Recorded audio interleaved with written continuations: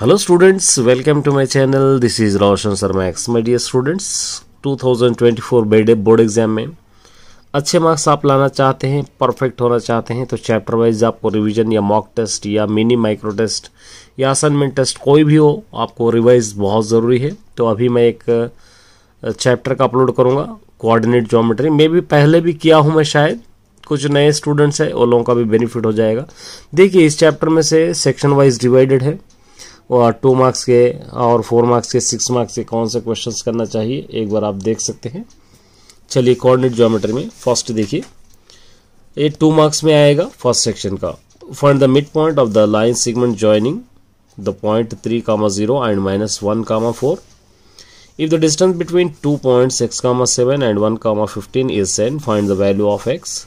Find the distance between the points p 7,8 and q -2,3। ये questions आपको 2 marks में first section के लिए आएंगे। 4 मार्क्स के लिए देखिए, can you draw a triangle with vertices 1,5, 5,8 and 13,14, give the reason.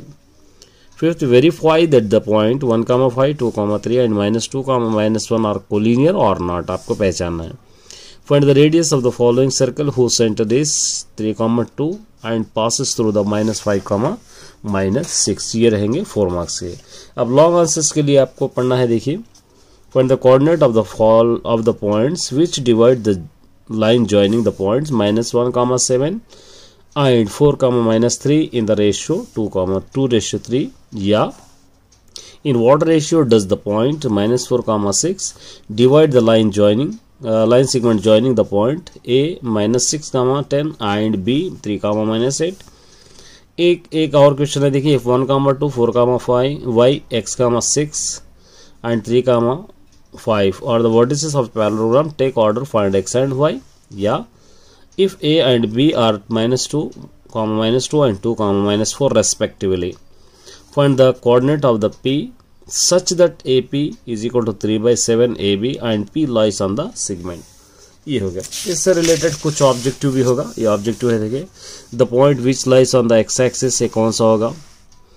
The गॉर्डियंट in which -2, -3 point lies होगा। Which of the following point lies Q2 क्या होगा। Distance of the point P x, y from the origin is x। If theta is the inclination of straight line, its stop, ये is which of the following is section formula, ये होगा। तीनों में से आपको कोई भी एक लिखना है। तो इस टाइप का कोऑर्डिनेट ज्योमेट्री में था। ये क्वेश्चंस अच्छी तरह प्रैक्टिस कीजिए। इसके अलावा कुछ और क्वेश्चंस रहेंगे तो मॉडल पेपर्स में अपलोड करूंगा। आपको एक माइक्रो टेस्ट है या मिनी टेस्ट है, समझिए, आप इसको अच्छी तरह प्रैक्टिस करके जाना ताकि एग्जाम अच्छी तरह जाए।